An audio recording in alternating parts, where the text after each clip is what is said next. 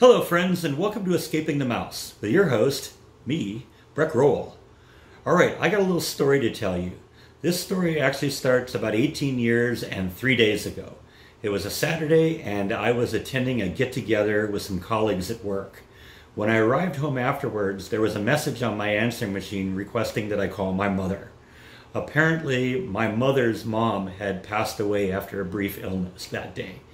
That meant, since this was a Saturday and her funeral was scheduled for the following Wednesday, that meant I was going to have to take an airplane trip. And since flying from California to Minnesota is kind of an all-day thing, that meant I was going to fly the following Tuesday.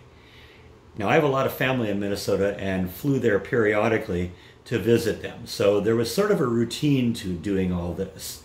I would usually fly out of the same airport, John Wayne Airport in Santa Ana, usually fly the first flight that I could get out in the morning, and that would usually get me into the Minneapolis St. Paul airport, usually late afternoon or early evening, and then it was probably an hour or an hour and a half drive from Minneapolis to a small community north of the Twin Cities called Bram, where my grandmother lived.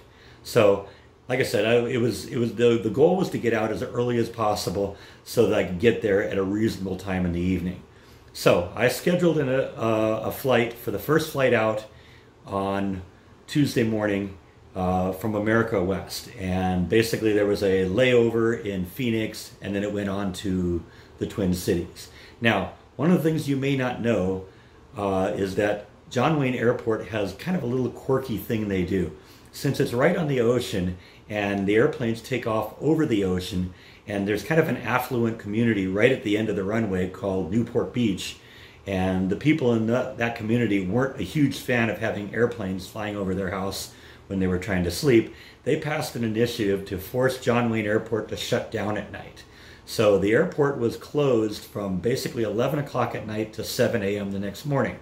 This meant that when the restrictions on flight were lifted in the morning, every airline at the airport wanted to be on the runway so that they could take off right at 7 o'clock when the flight restrictions were lifted.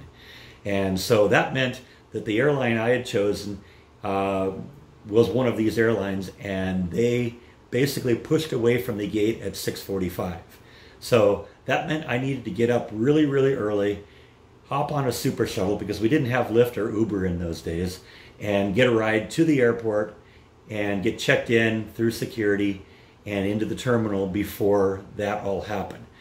Everything went according to plan that morning, and when I got into the terminal, I noticed something odd right off the bat. One of the little terminal concession shops was a bar right next to where I'd gone through security, and at about 6 o'clock in the morning, this bar was just packed with people, which struck me as really odd because, like I said, the airport had been shut down for the last 8 hours, so there had been no flights coming in. There'd be no reason why there'd be a bunch of people that were just kind of hanging out in a bar and winding down after a long flight. These people were in there for some other reason. And then when I looked a little closer, I noticed that they weren't really doing what people usually do in a bar, which is, socialize and have some adult beverages and just kind of enjoy themselves. In fact, they were all very quietly just kind of staring at the TV. So I decided to go in and see what was going on.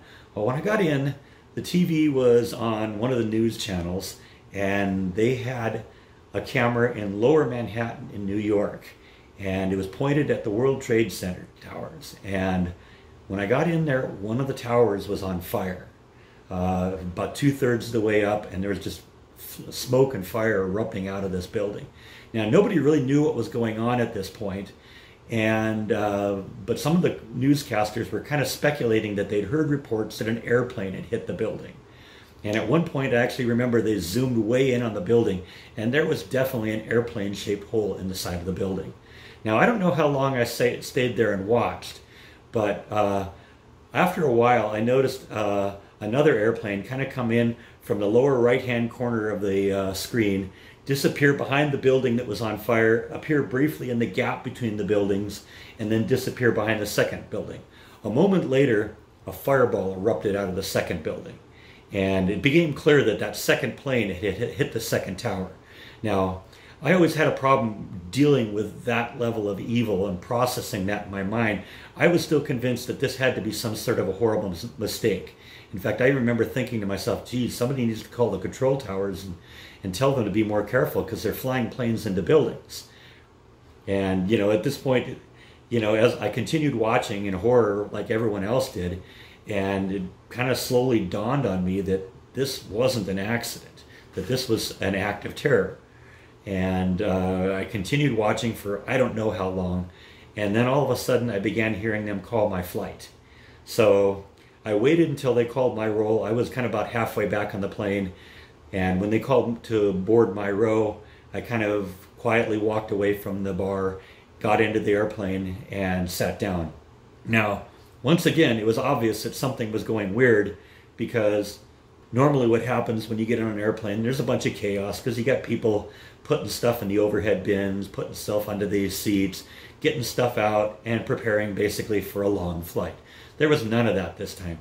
People very quietly shuffled into their plane, sat down on their seat, and were very, very quiet.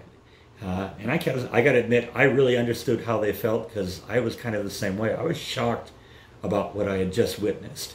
And I was also a little concerned because now I was going to get onto an airplane and fly, and didn't really know what was going to go on. So I just kind of sat there quietly waiting for a while. And about the time we were scheduled to push away from the gate and roll out to the airport, the pilot got onto the PA and informed us that the FAA had shut down all air traffic in the United States, and that this flight was now canceled and we were going to have to get off the plane. Needless to say, I didn't make it to my grandmother's funeral, and I was very upset about that. It was kind of disturbing for my family and all that, but everyone really understood.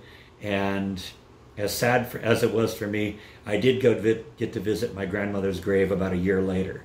Now, in order to commemorate that, in order to keep that in my mind, I've actually kept a hold of the airline ticket stub that I have from that day, and I've kept that in my wallet every day since then. As we were coming up on the 18th anniversary of the September 11th incident, I wanted to talk about that and kind of share that story with you. So yeah, there it is. There is my airline ticket. It's all kind of faded right now, and I don't even know if you can see it clearly on the camera, but yeah, it clearly shows the date was September 11th, and it was a ticket from John Wayne to Phoenix, Arizona.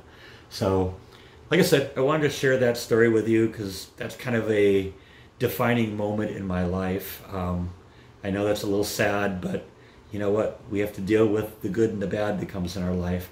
I hope this was maybe not entertaining, but at least informative for you. I appreciate you as always watching, and thank you for watching me on Escaping the Mouse. Good night.